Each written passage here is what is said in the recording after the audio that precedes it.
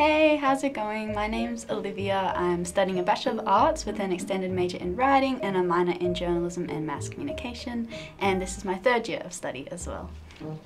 Hi, my name is Tian. I'm studying English and drama in secondary education. It's also my third year.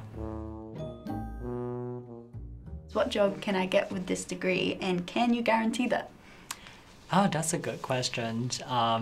Because I'm currently enrolled in secondary education program in English and drama, so most likely I will become a drama arts teacher in the future. Yeah. So, in the UQ course page, you can find a section that's career possibility, and it provides options for you.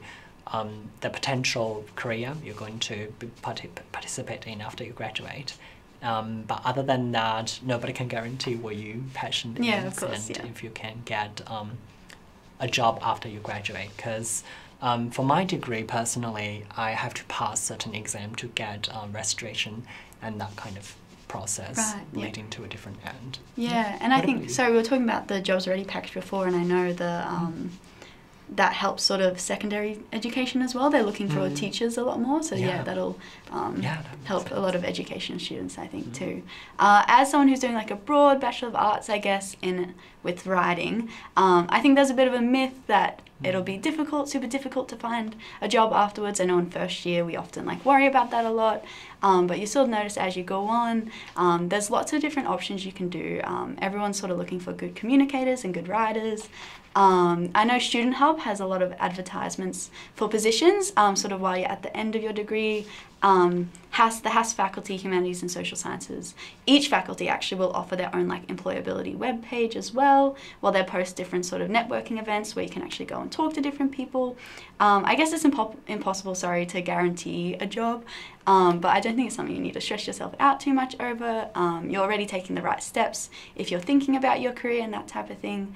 But yeah, we'll just see what direction those type of events can take us. I think it's good to network and talk with people in your desired profession.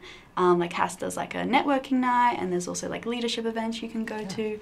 So as a student, it's good to sort of look around and see what's out there.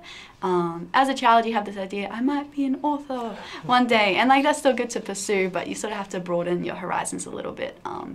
Yeah, that's what I would say. Yeah, but on the other hand, HAS team did offer a variety of creative workshops and volunteer exam, which can make your CV much more manageable and make you stand out from the competitor. Yeah, definitely. There's the UQ Employability Award where that sort of comes up in your academic transcript as well. Not your transcript, sorry.